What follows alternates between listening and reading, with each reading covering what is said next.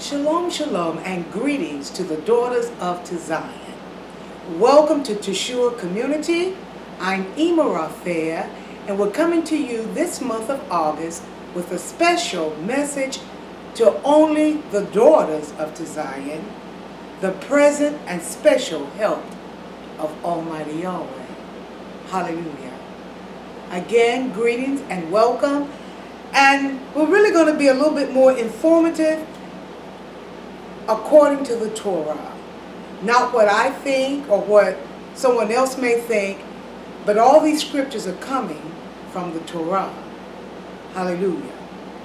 And as I was thinking about this message, YHWH came to me and he asked me if I would teach this. But can I tell you, by my obedience to the man of Yah, I have been blessed over these many, many years because of him. Seeing his lifestyle and us living in this community, learning and keeping the commandments of Almighty Yahweh has truly blessed my heart. Hallelujah. So let me start off by, I want to emphasize on this teaching, I will lay out for the Daughters of Tzion what represents the person of a special daughter of Tzion.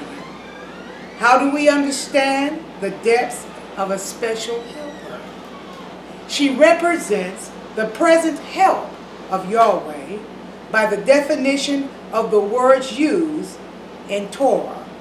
For her is the same as it is used to demonstrate the special help of Almighty Yah. Why did Yahweh design her that way? Hallelujah. And we will examine the Torah on this special kind of daughter and much more. Hallelujah. As you all know, in Titus chapter 2, verses 3 through 5, the aged woman must be an example. We must be a pattern of tough works. We can't make excuses. Yah has blessed us to come out of the world that we may learn how to obey this truth and how it will keep and guide you in this walk of this truth. Hallelujah. So let me just share one scripture verse with you. And I want to start with 1 Peter chapter 3, verse 6, 8, 10, 11, and 12. And it reads, even as Sarah obeyed Abraham, calling him Lord, whose daughters you are, as long as you do well and are not afraid with any amazement. Finally, be ye all of one mind. We must have the same mind as Yeshua HaMashiach. Having compassion one of another, loving the sisterhood, being pitiful, being courageous. Hallelujah. For he that will love life and see tough days, let him refrain his tongue from evil, and his lips, if they speak no guile. Let him eschew hate evil and do tough. Let him seek shalom and ensue it. Praise Yah. So we first must examine ourselves. There's nothing tough about me, nor is there anything tough about you. The only thing tough about us as being daughters of Tzion is that we obey this truth. You must follow the lead. If Yah gives you a shepherd, daughters, it's for you to follow and to obey. That's what a shepherd is for. Hallelujah. So as these many years, my shepherd is my Ish. Excuse me. My shepherd is my Ish. And over the years, I've seen his life, the pattern, his tough works for the people of Yah, his concern for the people of Yah. And can I tell you, it has helped me every step of the way. Hallelujah.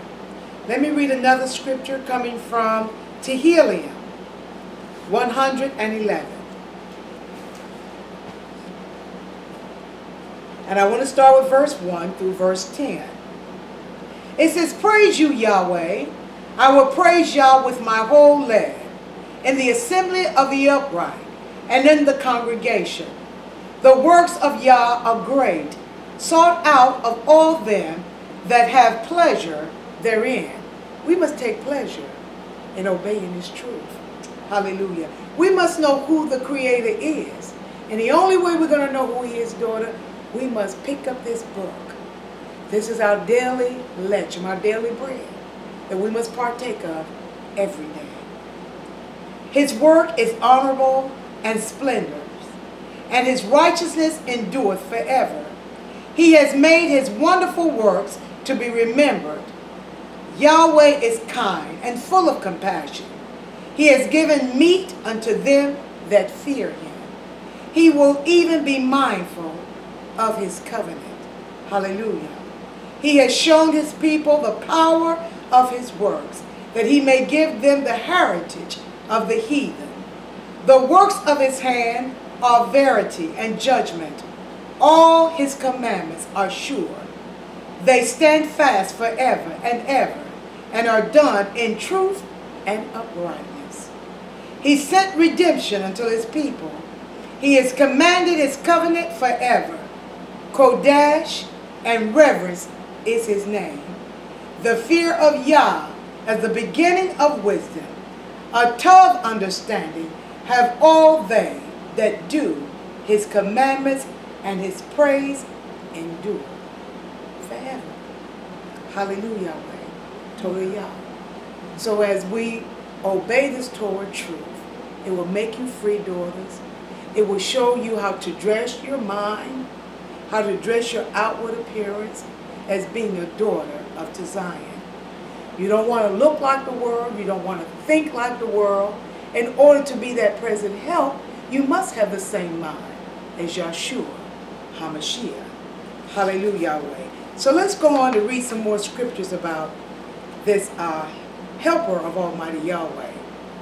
Yahweh has established by his assistance to show us of this special type of help that only he speaks of.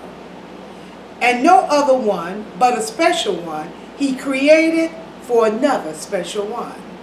This special confidence in Yahweh is expressed by David. Tehillim, Psalms 46:1. Yahweh is our refuge and our strength, our very present help. So in time of trouble, when you truly, truly trust and walk in his truth, he will be your present help. Tehillim, Psalms 46:2. Therefore we will not fear, though the earth be removed, and though the mountains be carried into the midst of the sea, though the waters thereof roar and be troubled, though the mountains shake with the swelling thereof. Selah. There is a river, the streams whereof shall make glad the city of Yahweh, the Kodesh place, the tabernacle of the Most High. Yahweh is in the midst of her. She shall not be moved. Yahweh shall help her early in the morning. Hallelujah. So daughters of Tzion, in order to be that special help, we must hear this truth and we must comply to it. We must reject everything about us and receive this truth that Yah is trying to give us in this hour. We're in a crucial hour at this time of our lives. Hallelujah. And if our trust is not in Almighty Yah, who will it be in? Where are all the healing ministers now? Where are they? Everybody's afraid of COVID-19, but nobody knows that it is the hand of Almighty Yah. For Yah has created all things for himself, even the wicked for the day of evil. Hallelujah. Psalms 22:23. It says, you that fear Yah, praise him. All you the seed of Yaakov, honor him and fear him. All you the seed of Israel. So if you're truly an elect of Almighty Yahweh and you fear him, then you will discipline yourself. It starts with disciplining the mind. Hallelujah. Being in this place, this community, this setting, Yah has truly blessed the few daughters that are here. We've learned to abandon our ways. We're learning to keep the commandments of Almighty Yahweh. And we love our neighbor as we love ourselves. We deliver our own babies. When one is sick, you don't have to worry about your children being watched after, because we watch after each other's children. We have all of our meals together. We have fun day together. We pray together. We seek Almighty Yahweh together. And no one lacks anything. Hallelujah. So you say, well, what if you're in a situation where you're on a job? You just start obeying the Torah. Keeping the Shabbat is one of them. That's what we started doing first. Just keeping the Shabbat. And by keeping the Shabbat, it seemed like everything else fell into order.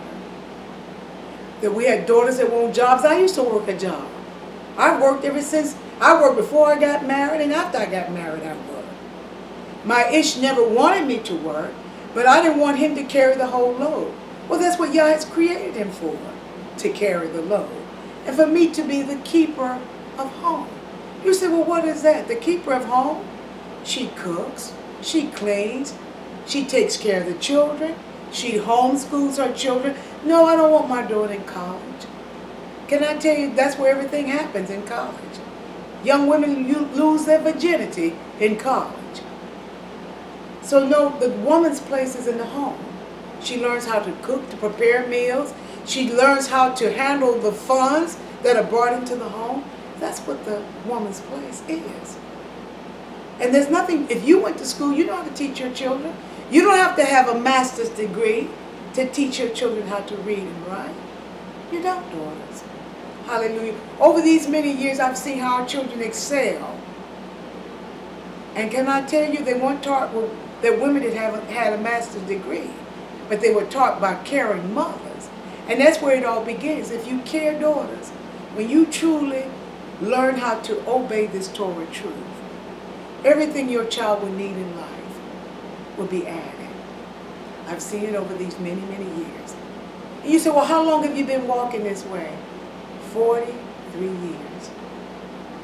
I haven't looked back not one day. For what? I was glad I had to come off the job. I really was. Well, what about your new dress? Well, I've learned to make my clothing. I buy my fabric and I make my clothing. I've taught many daughters how to sew. Hallelujah. My daughter's recording me now. She didn't know how to sew, but I taught her. Can I tell you, it just takes a willing heart. There's nothing the daughters cannot do. You just have to have a willing heart. You can say, well, I can't do this and I can't. Well, then you can. But if you say you can do all things through Yahshua HaMashiach, then you can. So there's nothing that the daughters here, there's nothing that we can't do. When the feast days are upon us, we prepare our meals ahead, we cook our meats, we bake desserts, and we freeze them. And then when the people come, the food is delicious. Everything we prepare is delicious. We grow our own, we raise our own cows, our own sheep. No, we don't butcher them, but we sure know how to prepare the meat. Our daughters here know how to cook. I have 2 young daughters now. They're my granddaughters. They prepare Monday's breakfast, and they do Monday and Tuesday's breakfasts. And they do an excellent job. The only thing I do is come in and kind of oversee it. That's it. We teach them how to be young women. Yes, they know how to read, write. They do math. They speak a little Espanol. Buenos dias, buenas noches, buenas tardes. Have an excelente hoy. They speak a little Spanish. So there's nothing the people of Yah cannot do. You just must have a willing mind, and then you can become the special help of Almighty Yah. Hallelujah. Let me read another scripture. And I want to come from, let me just say, we must walk as obedient children. You know, once we were out there in the world, we learned to be haughty, high-minded, disobedient. You come home, you're upset because everything didn't go right on the job. So you come home and your husband asks you to bring him a glass of water. You want to tell him, I work just like you work. But that's not your place. Your husband, your Ish, is the head. We want to keep up with the Joneses. Your next door neighbor got a new car, so you want a new car. Well, I got to change my car every 2 years. Well, I don't. I live a simple life. But when I need to go somewhere, if Rab doesn't take me, one of the brothers will take me. Hallelujah. And I've learned my life is simple, so I don't need that much. And if I can't order, most of the time I do, I just order online. Whatever I need, I can order it online. And there's just a few things I may pick up from Sam's or from Walmart. But I have learned to live a simple life. I'm not giving to the lust of the world. I'm not giving over to keeping up with the style. I have my own style. All my clothes look alike. What I have on, all my clothes look alike. It's just the fabric is different. But every woman should know how to sew. So if you need to make clothing for your little boy or your little girl, you can do that. The daughters here make their children's clothes. Yes, daughters, we do go to the store and buy things. But when it comes that we can't, if it ever comes to a time where we can't, our daughters know how to sew.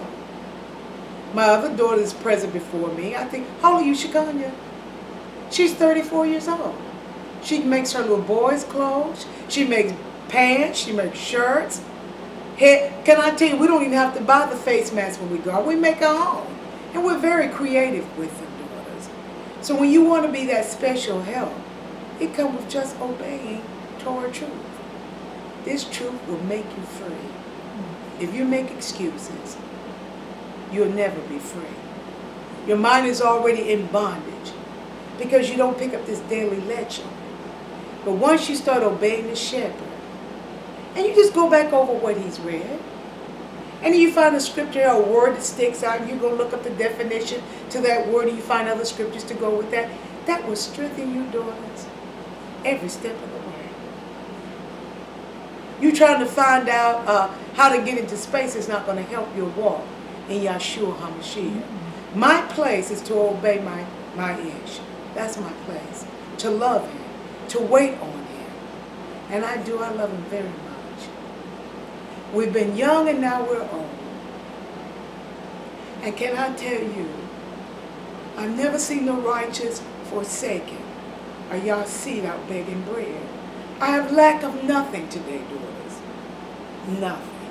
I'm happy I haven't buried not one child, but yet I have children, I have daughters that ahava me much. I have grandchildren that's in my house like Grand Central Station. And the only thing I have to say is, Grandma, can I have this? I may say no the first time, but the second time, you know how grandmothers are. So I have grandchildren I can take great delight in. So in order to be that special help, you must learn to obey Torah truth. Let me go to Hebrews chapter 13. Hallelujah. Praise Yah. He is tough. Hallelujah. YAHWEH. I Barak Yah for this place and all he's done for me in my life. Hebrews chapter 13 verses 20 and 21. And it reads, Now Yahweh of Shalom, that brought again from the dead our Yahshua HaMashiach, that great shepherd of the sheep, through the dam of everlasting covenant, make you perfect in every tough work to do his will, working in you that which is well-pleasing in his sight, through Yahshua, to whom be honor forever and ever. Hallelujah. YAHWEH. So Yah wants to work his perfect will in us, daughters. We must just abandon everything that's not right before him. It starts with your mind, having the same mind as Yahshua HaMashiach. Abandon your thoughts of what people might say. Who cares what people might say? Who created you? Did the people create you, or did Almighty Yah create you? So you want to please the Creator. Even thinking back as a little girl, I always wanted to please my mother. Always. So yeah, every now and then I got a spanking. But I said the next time I won't do that, or I won't go that way, because I want her to be well pleased with me. Well, the same thing it is with Yahshua. I want him to be well pleased with me in my obedience, in my labor of my hands. Yes, daughters, I cook here too. I cook.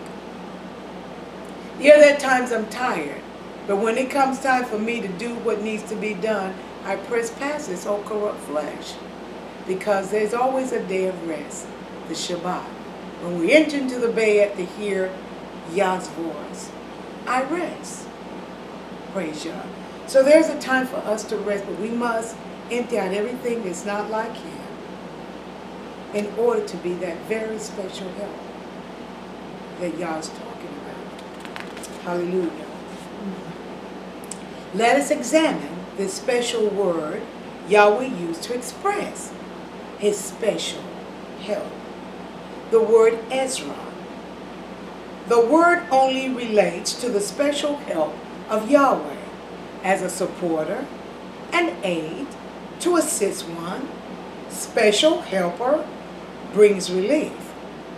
So you know, growing up, you have parents, and when you really, really need something, you know that that mother's going to be your special help. You look to mom for everything. I know I did. Even when I talk with my little brother, he always talks about how special our mother was to us. And when we share those times together, both of us weep because she was very, very special to us. And can I tell you, out of all of that, growing up without, we knew who our father was, but he wasn't a special help. Hallelujah. And he was a drunkard. But can I tell you something? She never told us to speak ill of our father. Never. She would always say, that's your father. Honor your father. And we did. As I got older, if he needed to go to the store, if he called me, I would say, well, I'll be there at a certain time. I would go get him, take him to the store. Oh, by the way, his girlfriend was with him too. I would take care of him. Whatever his need was, if I could assist, I would assist. But he was a drunkard. He would beat my mother when we were little as we were growing up. I remember those things so vividly.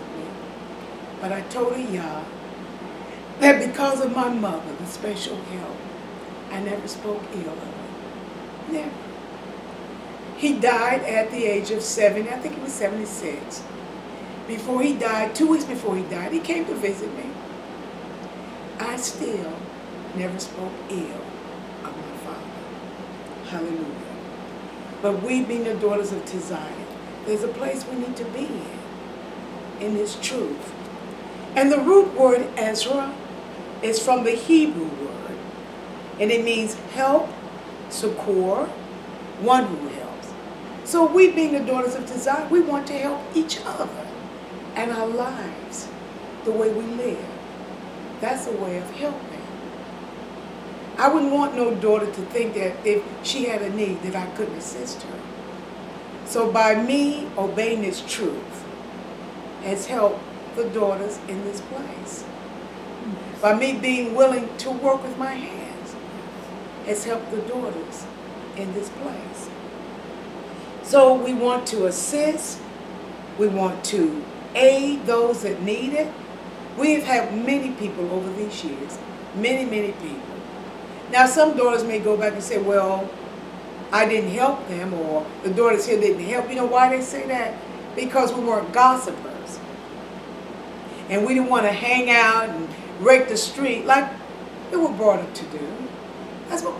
Usually that's what women do. We run here and there in everybody's house, and your house is at home. You govern your house. You should be keepers of home. Your home should always be clean. You say, well, I'm tired when I get home from work. I understand that. That's why you have to start obeying this Torah truth, so that Yah will, step by step, gradually make you free. And when He makes you free, you will be free indeed. Well, what should a woman do? She should marry and bring forth children, and bring her children up in this Torah life. That's what a woman should do. No other woman should be out under another man working. She shouldn't. That's not a special help. You know, I know you want to argue with me about that. Well, you just go to the Torah, and the Torah will tell you what your place is as a woman. Hallelujah. Mm-hmm. As we continue to examine the Torah, it says, great love, the love for her husband, is equal to the love for Almighty Yah. Daughter, once you learn how to really reverence and to love your husband. It is equal to how you love Almighty Yahweh. A devotion that is unparalleled. No parable that is equal to the type of a YAHWEH and the honor for one that loves Almighty Yahweh. A love that is so pure and devoted that it is represented in the love that you have for Yahweh. We as being the elect ones of Almighty Yah, this is the kind of love we should have for our Ish, for Almighty Yah, for one the other. She is the beauty of the honor and strength. A love was developed with such great affection that can be no other one but Almighty Yah. The love that we have for Yah, the affections is equal to what a woman has for her husband, her Ish. So as we examine our lives, and as we examine Torah, we must obey this truth in order to be that special help that Yah is talking about. Hallelujah. Mm-hmm. Our lives, the way we live, not one day a week, but every second of the day, we must stop and take an inventory and say, am I treating my Ish the way I ought to? Do I love him like I say I love Yah? You know, knowing the name Yah and the name Yeshua, we've got to love it. And love it means that you're going to obey this truth by him making us free. Who the Son makes free is free indeed. Mishle, Proverbs 31 and 11. The heart of her husband does safely trust in her, so that he shall have no need of spoil. So if your husband safely trusts in you, he can go out and labor. When he comes home, he'll have no worries. The house is clean. The dinner is prepared. The children are in order. When Daddy comes in, they greet him because they're so glad to see him. And he can sit back while the son is removing Daddy's boots from a long, hard day. And he can say, Torah Yah. In a place like this, you see it every day. You hear the children, when their fathers come home, they greet their fathers. The Isha gets on and she greets her Ish. It's a beautiful thing.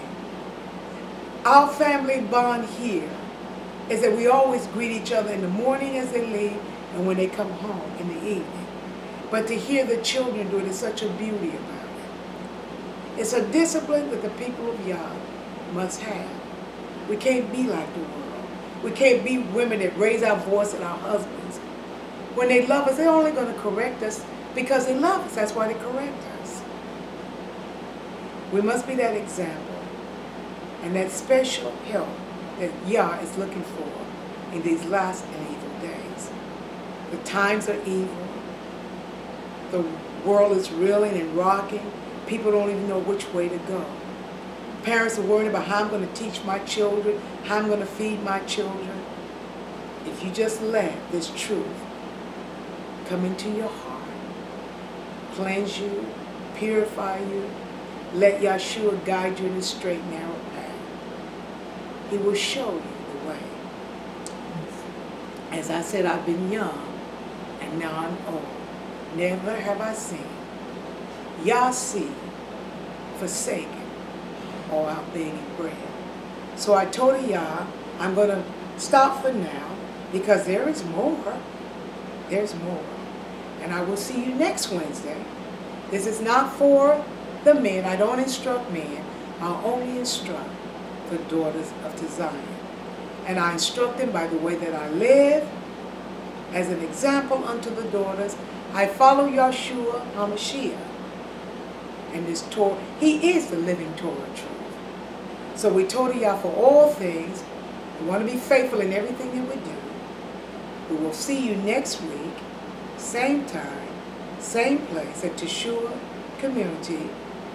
Again, Buenas tardes, daughters of Tzion. Shalom, shalom.